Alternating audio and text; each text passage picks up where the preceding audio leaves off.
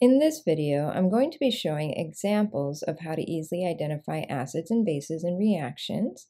However, it's important to watch our Identifying Acids and Bases in Reactions video in our chemistry playlist before going through these examples. The link to the video is in the description below, but I'm going to go ahead and do a brief recap before we get into the examples. Acids and bases are electrolytes. Acids are generally positively charged atoms or molecules, and bases are generally negatively charged atoms or molecules. There are three types of acids and bases: Arrhenius, Bronsted, and Lewis. Arrhenius acids are proton donors, meaning they release H+ and only donate to hydroxides. Bronsted-lowry acids are also proton donors, and they release H+, but they do not donate to hydroxide. Lewis acids are lone pair acceptors, which means compounds are atoms with positive charges or non-fulfilled octets. Arrhenius bases are hydroxide donors, meaning they release OH- groups. Bronsted-lowry bases are proton acceptors, meaning they are compounds with negative charges or lone pairs that are highly attractive to protons and may even form bonds with them.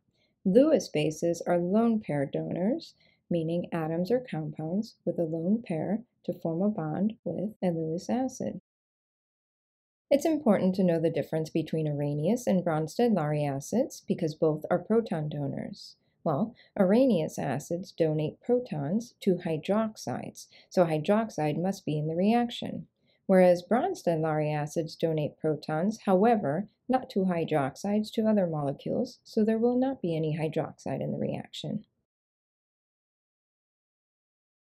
It's also important to know the difference between Bronsted-lowry and Lewis bases. One's a proton acceptor, one's a lone pair donor. However, it's often confused as to whether a lone pair donor can act as a proton acceptor.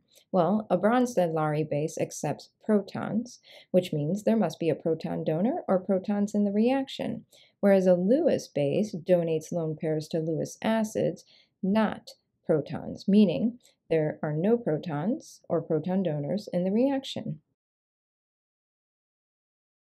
So now let's finally get into some actual reaction examples. I'm going to show you some options on how to easily identify acids and bases. So here's our first example, and we're asked to identify the compounds acting as an acid and a base. That might get you all turned around because nothing really looks like an acid or a base.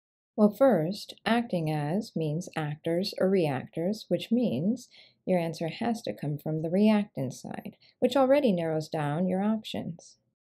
One way to determine which reactant is acting as an acid or a base is to follow one of the reactants to the product side and see what happened to it. So when we follow the left reactant to the product side and remove the alkali metal, since it's only involved in salt formation, we see that it lost a proton, which makes it a proton donor, which makes it an acid, and the other reactant a base. Another way to determine which reactant is acting as an acid or a base is to remove any alkali or alkali earth metals, since they're hugely soluble and always leave us positively charged ions. And when we do that on the second reactant, we see that we have a negatively charged atom left behind, which makes it a base, and therefore the other reactant is an acid. Simple as that. Now we're asked what type of acid and base: Arrhenius, Bronsted-lowry, or Lewis. Well, remember, the acid was a proton donor, but there is no hydroxide in the reaction, so it cannot be an Arrhenius acid. And then we saw that the base is a negatively charged atom, and the acid, being a proton donor, eliminates Lewis, making this a Bronsted-lowry acid and a Bronsted-lowry base. Now we're asked to identify the conjugate acid and the conjugate base. Conjugates are what happens to an acid and a base after they react. So the answer must come from the product side. After an acid reacts, it becomes a conjugate base, and after a base reacts, it becomes a conjugate acid. One way to identify conjugate acids and bases is to follow the acid compound to the product side, and notice it has a negative charge, and call it the conjugate base, and the other product would be the conjugate acid. Or, if it's easier for you, you can follow the proton to the product side and call that the conjugate acid, and the other product the conjugate base. So we have the acid and its conjugate base, and the base and its conjugate acid. Let's try another example. Here's another reaction that might make your head spin when identifying the acid and base, because none of them really look like acids or bases. But no worries, we'll use the simple fundamentals we've learned so far. Let's first remove the highly soluble positively charged alkali metal on the left reactant to see that we have a negatively charged atom, which means it's the base, making the other reactant the acid. Now let's determine what type of acid and base it is, Arrhenius, bronsted-lowry, or Lewis. Well, there's no proton or no proton donor, so it can't be Arrhenius or bronsted-lowry, which leaves us with Lewis acid and Lewis base. Now let's identify the conjugate acid and conjugate base. You can follow the base compound to the product side and call that the conjugate acid, making the other product the conjugate base. Or you can follow the acid compound to the product side, making that the conjugate base and the other product the conjugate acid. So we have the base and its conjugate acid, and the acid and its conjugate base. Let's look at another example. Once again, we have to identify the acid and the base in the reaction.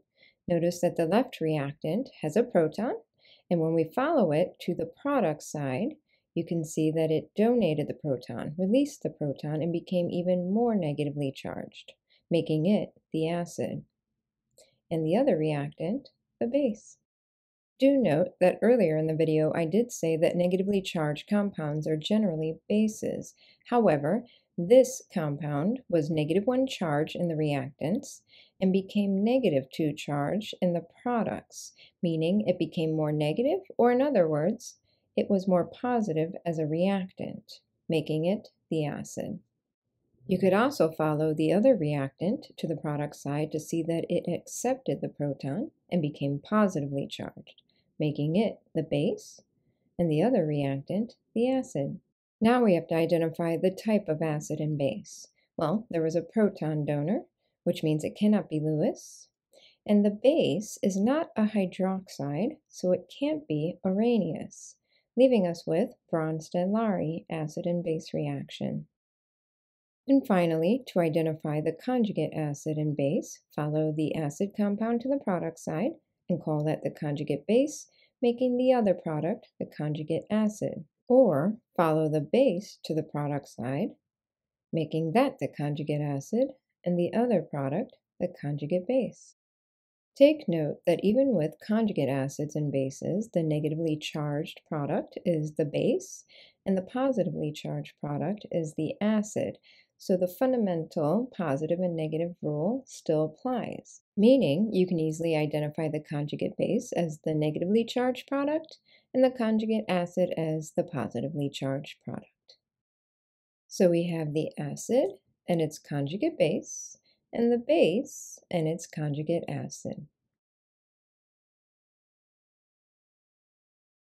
Let's do one last example. One way to identify the acid and base in this reaction is to notice that the reactant on the left has a hydroxide that it loses or donates on the product side, making it the base, and the other reactant the acid. Or you can notice that the reactant on the right side has a positive charge, which makes it the acid, and the other reactant the base. Now, to identify the type of acid and base, well, the base has a hydroxide, which means it's not Lewis or bronsted-lowry, making it an Arrhenius base, and therefore an Arrhenius acid. Plus, water appears on the product side, which is also an indicator of Arrhenius acid and base reaction. Now, to identify the conjugate acid and base, the left product has a positive charge, making it the conjugate acid, and the other product the conjugate base. And you can easily confirm that by following the base to the product side to see that it donated a hydroxide and became positively charged, and following the acid to the product side to see that it donated a proton and lost its positive charge. And here's the base and its conjugate acid, and the acid and its conjugate base. Simple as that. I hope this video gave you some ideas and options to help easily identify acids and bases as well as their conjugates in so many other reactions. Thank you for watching. And don't forget to check out our other acid and base videos in our chemistry playlist.